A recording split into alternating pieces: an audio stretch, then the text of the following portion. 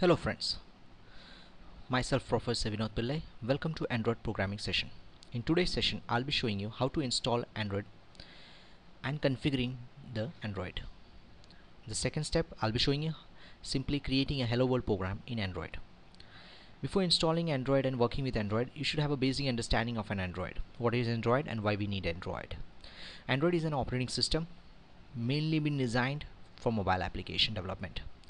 There are many devices in the market which is having Android as an operating system. It may be a mobile, it may be a tablet, and it may be a television. Android is been designed with a purpose that it can be used in any devices for wide ranges. That's the main aim of Google, not only for mobile devices. But we are now more concentrating on how to use Android as an application development for the mobile devices. Let's get started with Android installation. Before getting into installation, you should know that Android requires minimum some softwares to work it perfectly. It requires Java SDK, it requires an ID, an Eclipse. It does not make sure that it is not compulsory that an ID is required, but it is quite easy for the development. Yes, it is possible to develop an Android application without ID using command prompts or using your own editors. If you're using Eclipse, then you need an ADT plugin so that an Eclipse can communicate with Android. You require Android SDK, that's a library which we are going to use the Android, or with the help of which we will be going to develop an application in Android. So let's get started. For SDK, you can just go to Google and Java SDK, you just say I want to download Java. Okay, download it and install it. I do hope that you know Java. Okay, after installing it, you just check it up, it has been properly been installed or not. Just run the Java C in the command prompt or in the terminal and Java command. So you will find something like that and you'll say that the Java is installed. Simply go to Google and write download Java. You'll get some links like this. It may be a Java website or an Oracle website. Get it done, and I hope so that is minimum required, and I'll not be going to cover in that my session. Secondly, you require an ID. It is not that also that Eclipse is the only ID available which is able to communicate with Android. Yes, it is true that it is possible with NetBeans also. Okay, so if you are a good person who really would like to work with NetBeans, yes, you can use NetBeans also, but I recommend Eclipse because most of the developments and even Android people do recommend an Eclipse as one of the IDs to be used up.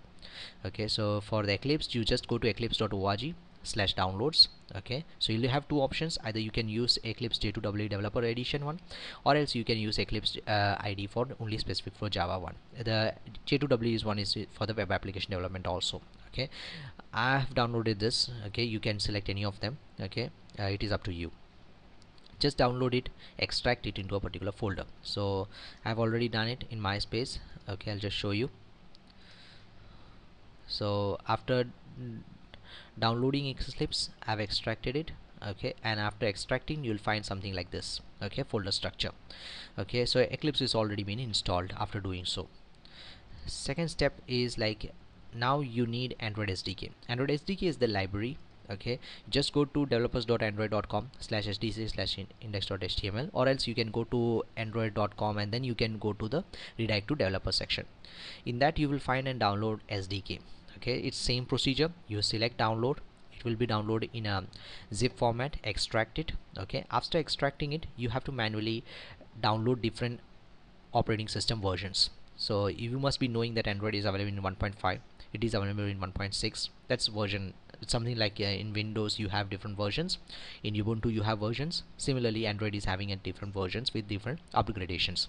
So 1.5 is a quite an old one. Okay, it is good for testing one. 1.6 is there, 2.2 is there. Okay, so 3.0 is there, 4.0 is there, so different are there. So you download the SDK, then you have to download different versions of operating system you would like to have. You can have as many as you require. Okay, but as in how you download all of them, it will increase your size to be downloaded. So initial stage you can just simply download this thing. Then how to download different versions, I'll show you. If you're using Windows, it will be quite easy. Download it, the SDK, extract it to a particular folder. You'll find an SDK manager outside only.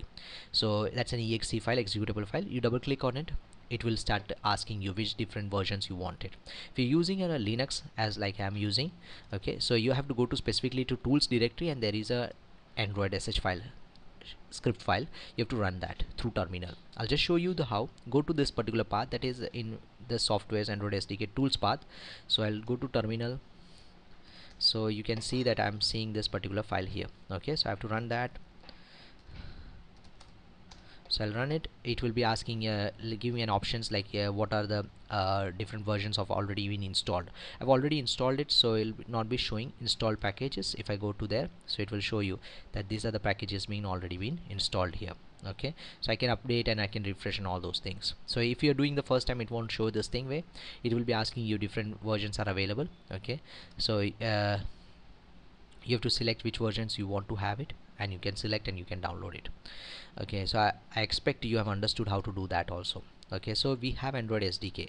Now what is the plugin, why we need plugin? Now Eclipse is a different software and you want Eclipse to communicate with Android SDK. Okay, so much easier way what Android people has done it, they have created a AVD Pangli. Okay, so it's plugin, installing Eclipse plugin is option over here. Okay, so there is two options, you can get it, how to install it.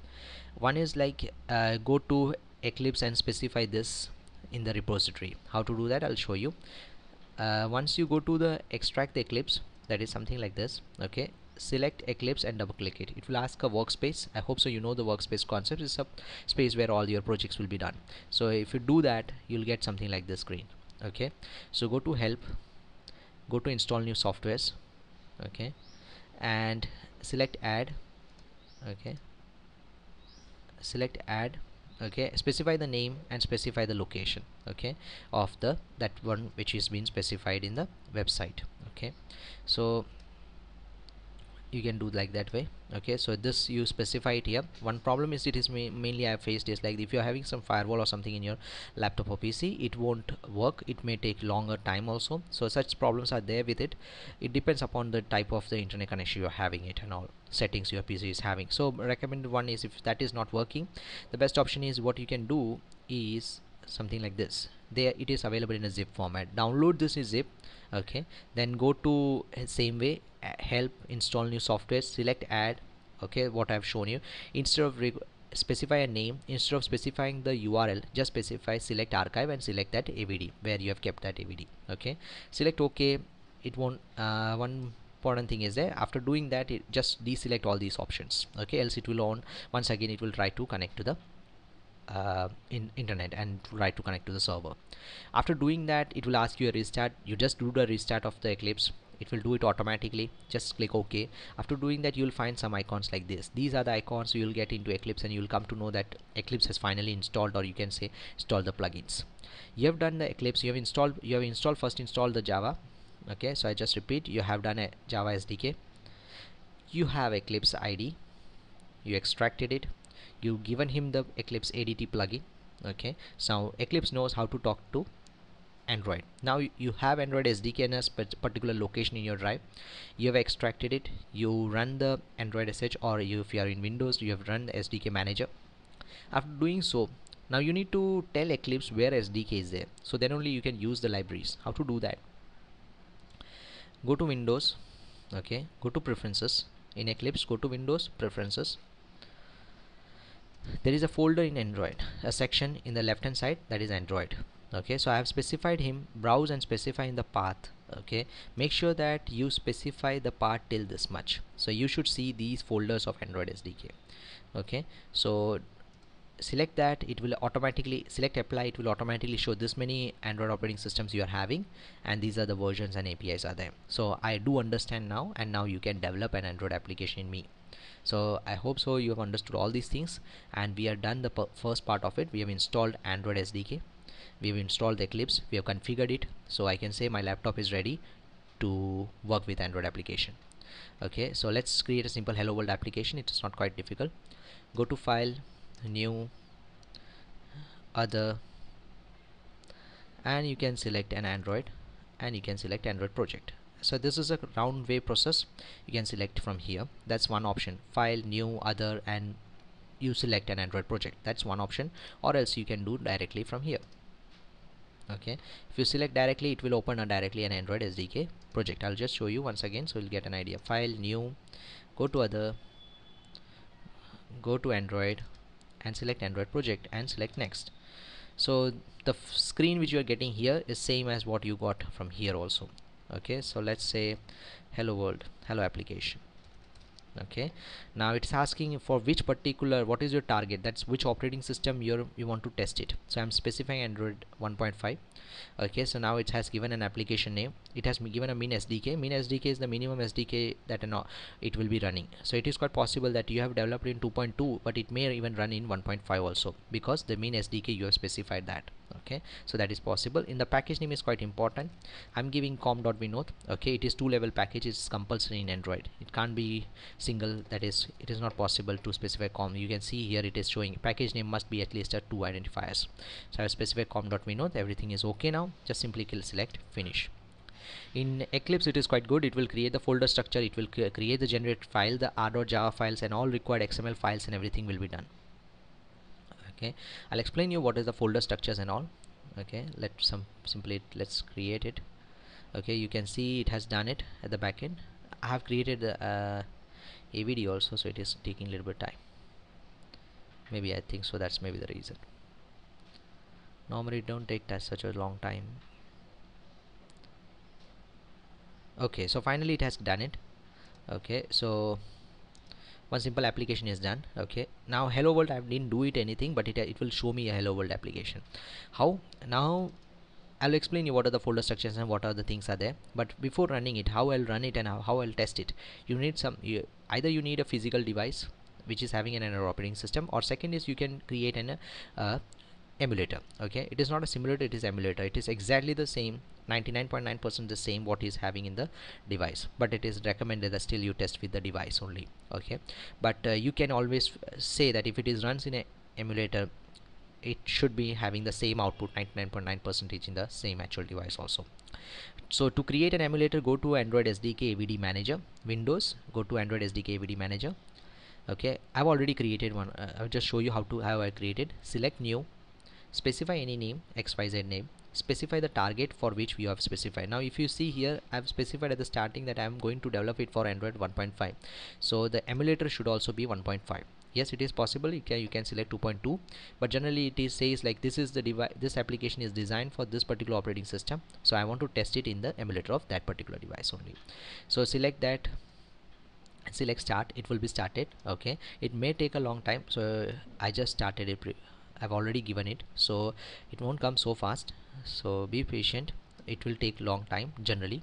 Okay, so I have started previously only, so you'll see something like this. Okay, let's try and test this particular application here.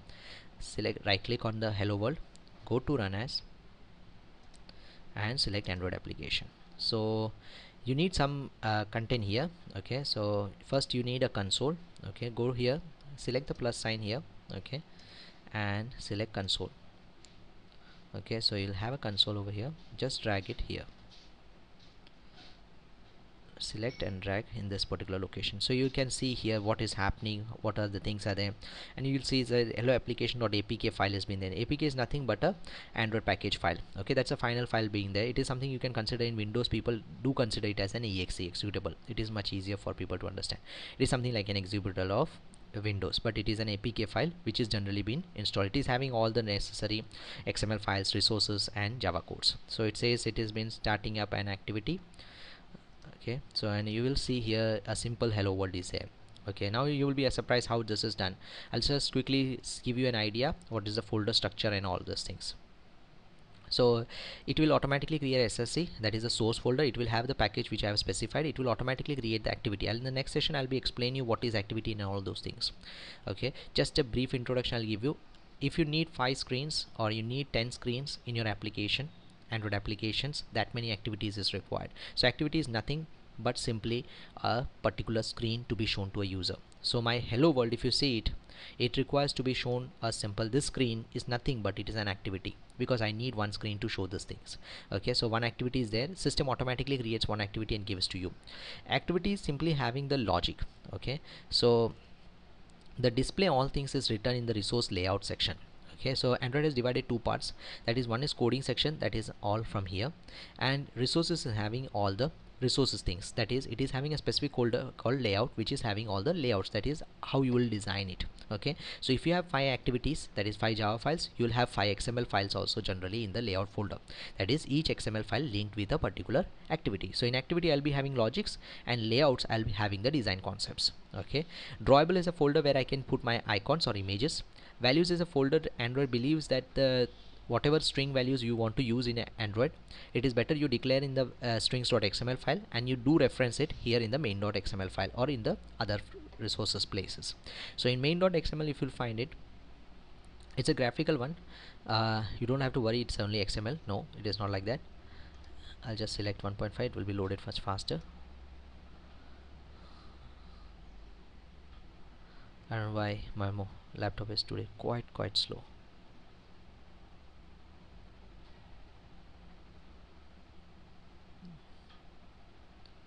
Okay, so you'll see something like this. Hello activity is there. Okay, you will have a graphical layout, you have text box buttons, you can drag and drop them.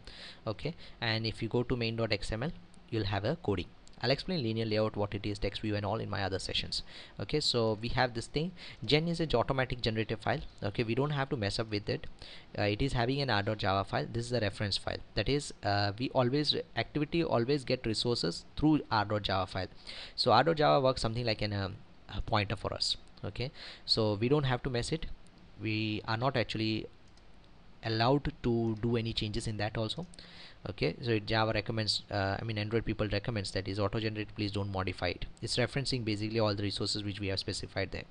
Okay, you can see that layout is there, string is there, icons is there, it's all been referenced here. We access it from there only. Okay, so basic idea we got it. We have a src, we have a package, we put all the classes, Java classes here. Gen is automatic generated file, so we don't want to access it. This is our library, we are going to access it. Access folder we are not going now, it is generally having the files. Okay, so if you want to store some files and all, it will be stored in assets folder. Resources will generally have 3 folders. Drawable, which have all the images. Layout is having all the layout related, that is if you have 5 activities, 5 pages, so 5 XML files are there. Values is a reference file which will have all the values and all. Now this is one of the Androidmanifest.xml file. It works something like an index file. In that you have to specify all the permissions, all necessary activities. If you have 5 pages you have created, you have to specify to him. If you have created any service, you have to specify to him. If you have created broadcast, you have to specify him. If you have created the package, that you have to specify what is the version, everything. So it works something like an entry point, or you can say having all the records, not detailed but having everything with him. Okay, so it is the main file which is having all the configuration informations. It is having multiple tabs. Manifest application, I've directly opened the manifest XML file, but it is having different tabs, all having, like you want to use Bluetooth, you have to get permission, then that is from the manifest file only. So you do permission, do allow, put permissions here, it will be entered here. So this is the main file which is required, which is compulsory, and it is automatically created. So I hope so you have understood a simple hello world application. You have some idea of folder structures. If you have any queries, you can post here, or you can just email me. Okay, in the next sessions we'll be seeing all more details, what are the activities, how to call one activity to another, and all those things. I hope so I have able to clear all these things, all the topics which are there. So we have seen installation and we have seen the hello world. Thank you and have a nice day.